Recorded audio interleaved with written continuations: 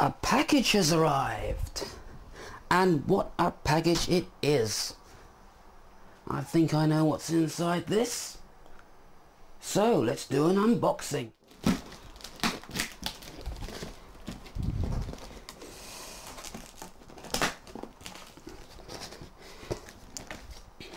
Let's see what lurks inside.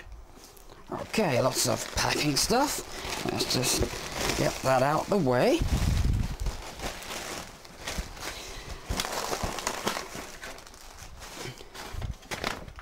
Ah, yes, here we are. Let's see what we've got here. 8 GB of DDR3 RAM.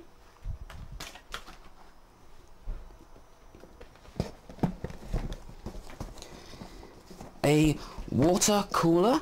I better just make sure that the camera can see what I'm actually seeing. So flip the screen round.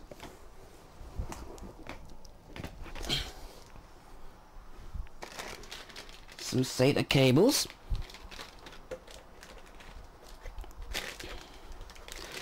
A SATA optical drive.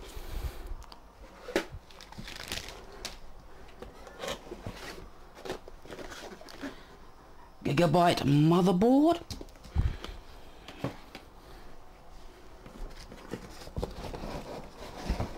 Oh, this is rather heavy. Power supply. And the pièce de résistance. Yes, so here we are. I now have all the parts to build my ultimate dream PC. These two are out the other two computers. I've got the SATA drive out my video editing computer, my graphic card out my main computer. So, next part is, gotta rip everything else out of this. Just look at the amount of crud that's accumulated in there. I had no idea it had gotten that bad. We have a dead moth, various bits and pieces, a capacitor, I don't know how that got in there, and well, one of my cartoon drawings. I really don't know how that got in there, and like they say on the EV blog, don't turn it on, take it apart. Except this ain't that. Let's see, what shall we remove first? I think we'll take this old power supply out. So we're not going to be needing this. Should really unplug it first, shouldn't I?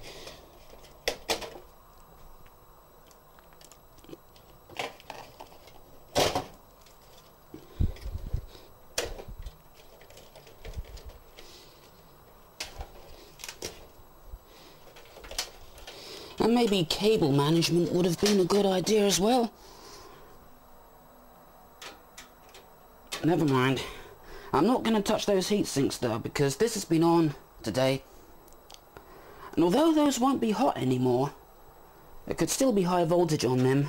I found that out the hard way.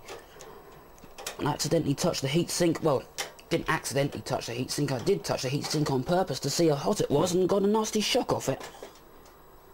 Turns out that's hot with electricity. And I measured it on the meter, and it was 170 volts, believe it or not. Oh, still another screw horn in here. I just noticed that you cannot really see what I'm doing with the screwdriver on the camera. But never mind.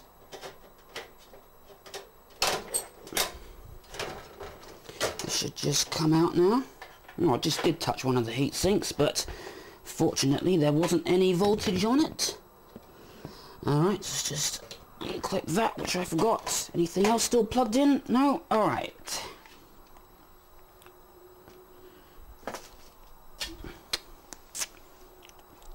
I think next we'll take the floppy out. I don't mean the floppy. I mean the CD-ROM drive. It's not screwed in at this end. It might be screwed in at the other end. Is there any screws holding it in? Let's see any screws holding it in, but something's holding it in. Okay, nothing's holding it in. It's just a bit stiff. So I'll get that out the way. If anybody wants these parts, make me an offer and I'll see what I can do. The motherboard on this computer is fried, I'm afraid. It does work, but the sound doesn't. That's about the only thing that doesn't work on it. Anyway, let's get that hard drive out. I'll put that over by the game video editing computer, because that's going to be the video editing computer's hard drive. And just unplug all these little bits and pieces.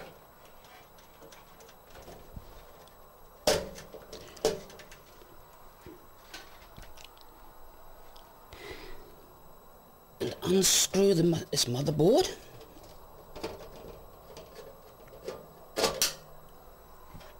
I can't find the other screw. There it is. I'm probably blocking that with my tremendous bulk here. I have had this motherboard out before, but now it's going to be out permanently. Like I said, if you want this motherboard, just make me an offer and I'll see what we can do.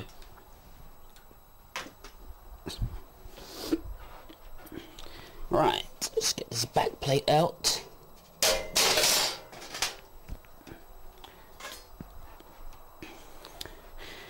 Alright, so the only thing that's in this now is the floppy drive, and I'm going to keep that in there because even though I don't even use it, a computer just doesn't look complete without a floppy drive. Right, just trying to empty all the crud out of this thing now. I can still hear stuff rattling around in there. Okay, one clean case later. Now the next thing to do is to find out whether I need to move any of these standoffs so the motherboard will fit in there. So this is my method. I've got the motherboard on a piece of paper and I've drawn out how much space of the paper it takes, and what I'm going to do is I'm just going to mark where each hole is. Then I'm going to put that in the case and see which standoffs I'm going to need to move. So I've got one there. I just dropped my pen and I've just dropped my microphone. Got another one there. So is that all the holes? I think so. I don't think I've missed any out. I think there's one there which I haven't marked, and one there. Okay, so let's see if we need to move any of these. Now I'm just going to put the thing. Well, those two top ones definitely are in the right place. So it looks like those two here. Oh, good.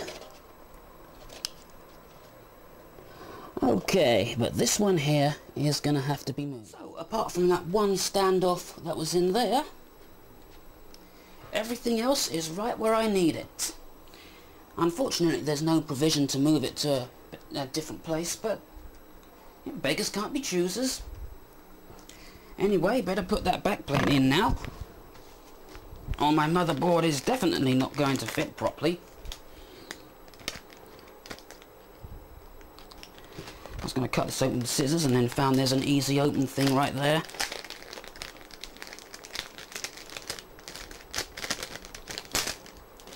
So I'll just stick that in and make sure it's the right way round. Of course, I will be pretty vexed if I put this in upside down.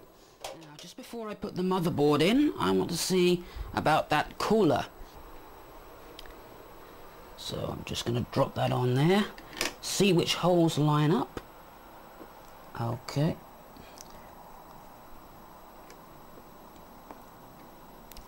Oh, actually, don't need to do that. It's actually labelled on the holes right there. It was a little bit of a tight squeeze, but it's motherboard installed now. Go over to this side so I can see what I'm doing more easily. Try not to actually touch any of the metal connections on the motherboard. I'm just going to slot this in here and see how well it goes in.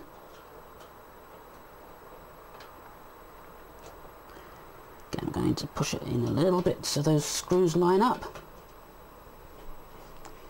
Okay. This is kind of difficult to do this. Gonna need 3 hands for this. Okay, that's the motherboard in. Now I've just got to connect this little bit here. Well, there's a lot more work to do than that, but you know what I mean. It's slightly better labelled in the instruction manual which of these pins is which, so I'm just going to have a look and see. Just realised I haven't got the microphone on. I don't know how well that was picking up, but still. Right, let's see what we got here. Front panel header. Okay, so let's do the bottom ones first. Hard drive light is those two right in the corner. So, HD LED. I'll make sure it's the right way around. I'm going to assume that the red wire is positive, because on the power LED light wire, positive is well, the coloured wire, and the negative is the white wire.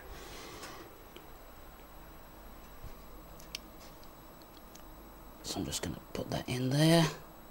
Hope my head's not getting in the way.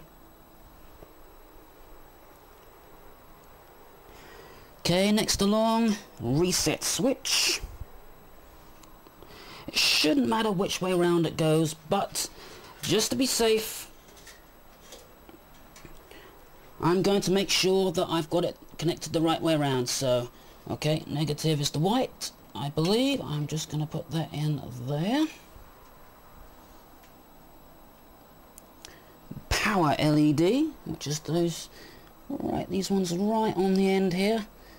Okay, there's the positive, and there's the negative. So that just leaves one of these now, which is the power switch.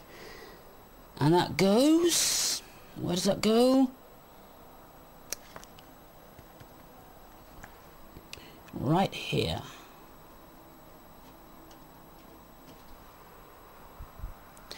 So make sure I've got that the right way around. Actually, no, I haven't got that the right way around. It shouldn't even matter if it's the wrong way around, but just, you know, just to be on the safe side.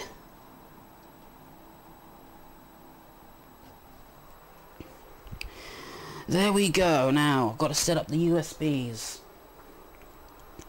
Okay. According to the manual, I can have 2 USBs from the same header, so I'm just going to say that again. Okay, so I'll plug the USBs in now. I'm going to use the header from the other, the bracket from the other computer. I can just plug those into one header, and that should provide both USBs. We put in next. I think putting in some drives would be a good idea. Okay, so I'm going to put in the hard drive. This is the SATA hard drive, which will have to be formatted. So I'll just put that in there. Now the optical drive. I'll just go over to the other side and slot it in.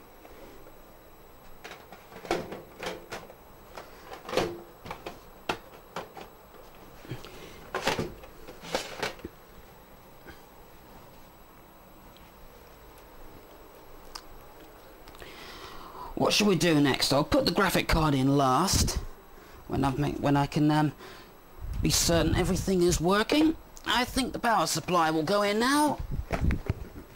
It's a great big heavy thing. Okay, here we are. I can tell you this packaging it came in is not anti-static, because I got a shock off that. Anyway, I hope that didn't damage anything. Mind you, it is heavily shielded, so it should have survived. That will go in there, like that. Let me just screw that in so it doesn't fall out and destroy anything. Okay, time to install a brain. There's cops out there. There's always somebody under arrest in this place.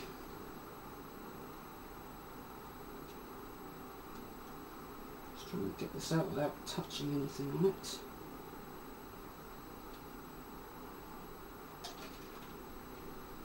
Okay.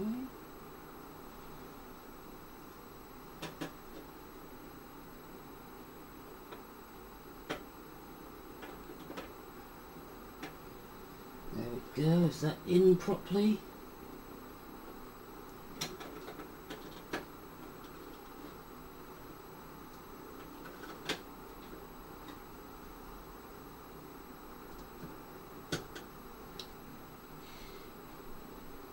Here's the first 4 gigabytes. And this being a 2-slot thing, it makes it much easier. I don't have to worry about which memory cards to put in which slot.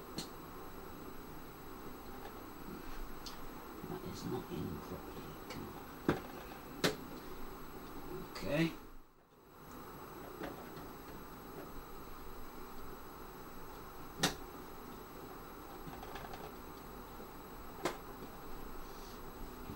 Alright. See if I can struggle with getting the CPU cooler on there, and we'll connect everything up, fire this thing up, and see if it comes to life. About to do the first power on test now. I'm so excited. I decided to put the cooler up there and put it on these bits of things so air can flow in and go through the radiator. Got my monitor connected to the onboard VGA and everything is wired up. The only thing that I am concerned about is that there is no ATX 12 volts power supply on this power supply. So I'm just hoping that's going to work without it. Anyway, I'm going to switch the power on. Okay, now I'm going to press the power button and see what, if anything, happens.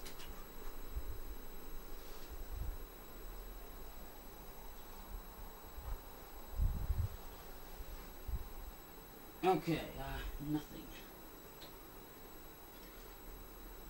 The fan did spin for a little bit and then it stopped, so I might have connected the wrong buttons up.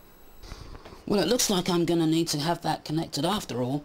I just had a look through the manual and it says that if that isn't connected, the computer will not start, which is pretty much what is going on here. Alright, a little bit of innovation there. I've spliced one of the leads that I'm not going to use from the power supply. And I've got an ATX from the other power supply that was in this computer before, and I've plugged that in there, so hopefully now I've plugged all that in. It should work. I don't really want to have to splice the leads for the power supply.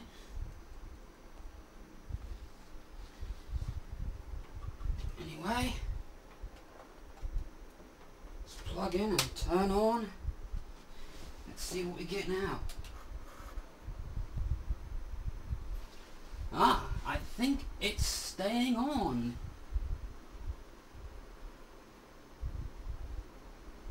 Can't see anything on the screen, but it's definitely showing signs of life. Oh. It's alive! Alright, now all I've got to do is get Windows installed. And see what we can do now. I really want to install Windows XP and Windows 7 on this if I can, because Windows 7 I've grown accustomed to it now and I like it, but I still need Windows XP for my old stuff, but I'm not exactly sure if this is going to work being all SATA. But we'll try. If Windows XP does not install, I've got a few ideas of what might make it so. So we'll just turn this off. I think that fan is catching on something because I can hear it as it's going round, but I can already feel a little bit of warmth from that radiator. So I know that is working, it's doing its job. Right, I'll just connect up the hard drive and we'll see if we can get Windows XP installed.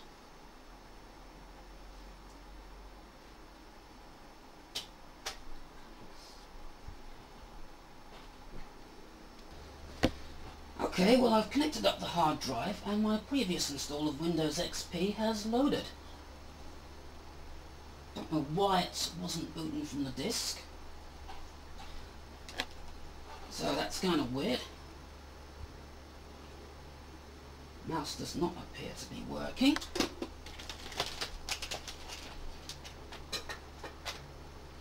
You get any response from the keyboard?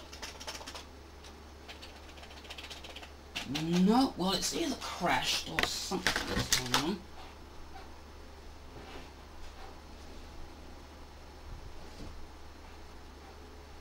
So I will just try to see what's going on here and I'll be back. Okay, in the BIOS now and everything looks okay.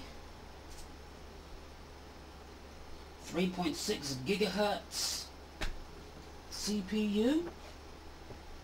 29 degrees centigrade, that's not too shabby.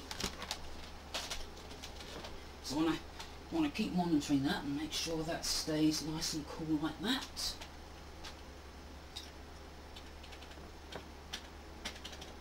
What I want to do is find out, get the boot settings done. Right, boot option.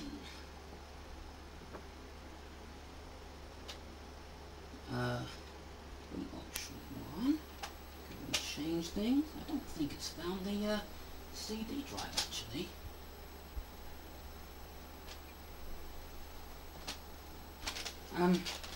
I'll be right back.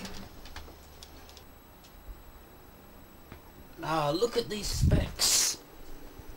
Oh, and other good news, the keyboard and mouse seem to be working again.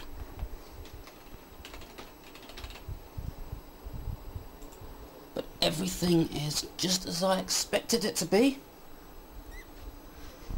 See? Intel Core i5, 3.3 gigahertz.